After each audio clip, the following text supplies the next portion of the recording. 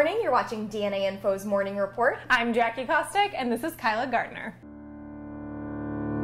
We started this program back in November of 2013 because we felt that there was a great need, especially in the South Loop area of Chicago, for a facility to have local blood supply for our canine and feline patients. Our favorite blood donors are greyhounds. Not that we don't love all of our donors, but we like them for a couple reasons. On average, a universal donor in the dog population comes across maybe 7% of the population. Our greyhounds, about 70% of greyhounds are universal donors. We screen them where we want those pets that, you know, kind of actually enjoy the process and are nice and calm and relaxed. They tend to have very calm personalities. They tend to be very used to being handled, especially at the track.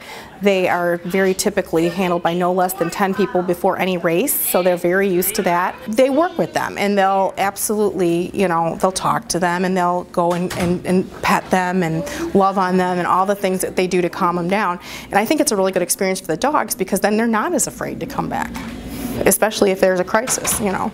His nature is so loving. I mean, he loves people, he loves other dogs. So he really knows meeting people and then getting praise, which means, you know, he's doing good thing. And I hope he knows that.